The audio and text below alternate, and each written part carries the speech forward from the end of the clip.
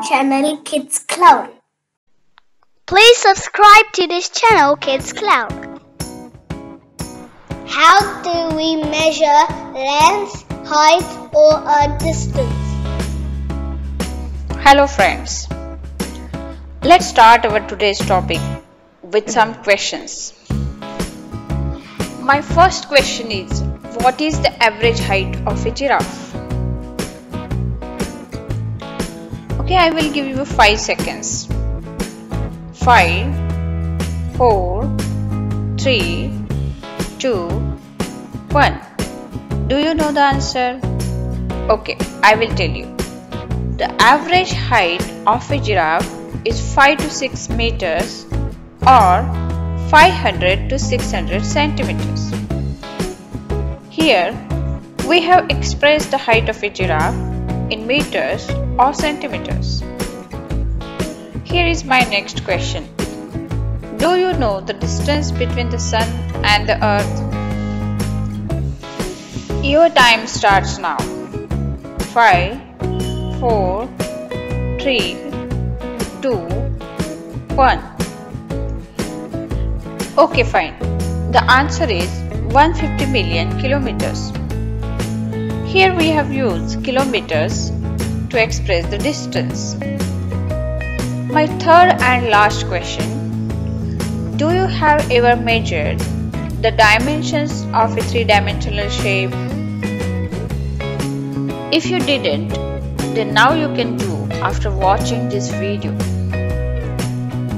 For example, if you want to mention dimensions of a cuboid, you have to think about its length, height and weight. You may think why we are talking completely different context. Listen the questions and answers carefully. In these 3 questions, one common thing we are going to discuss about is the length. According to the context, we have used the word height, width or distance instead of a length. What is a length? Length is a term used to identify the size of an object. Generally, it is used to evaluate how long or how tall an object is. It is also referred to a distance between 2 points. Now the question is, how do we measure the length? Various units are there for the measurement of a length. In today's video, we will discuss the units of length used in the metric system of measurements. These are millimeter, centimeter, meter and kilometer. When we measure the length, width, height or distance between objects, it's important that we must choose the unit very wisely.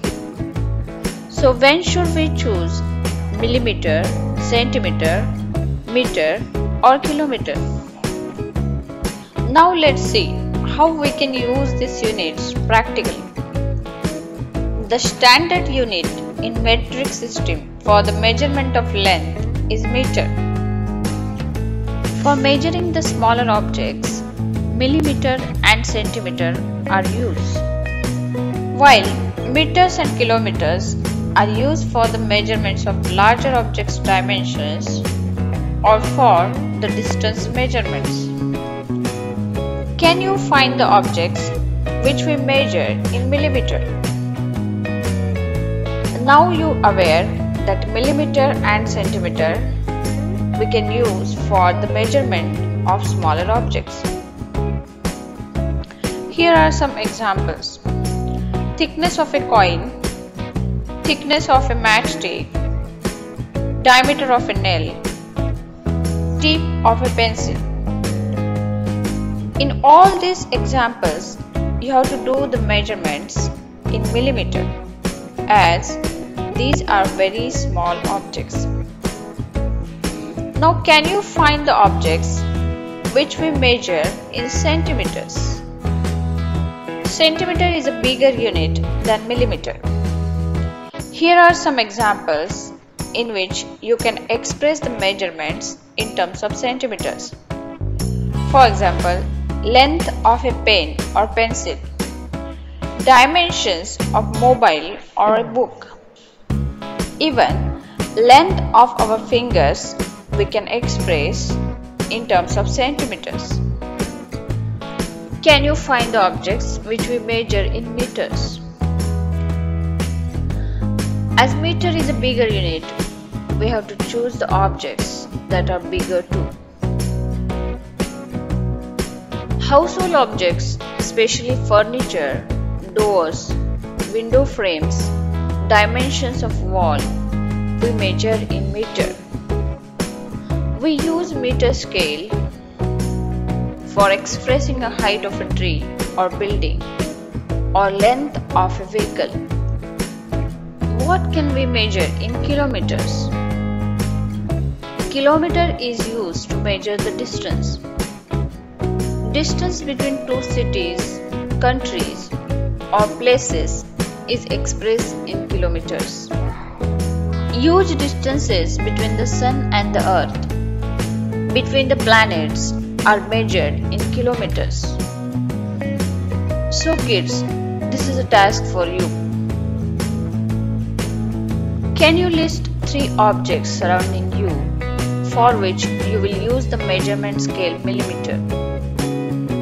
How do you express the length of a carrot or your height? How much distance you travel to your school from home?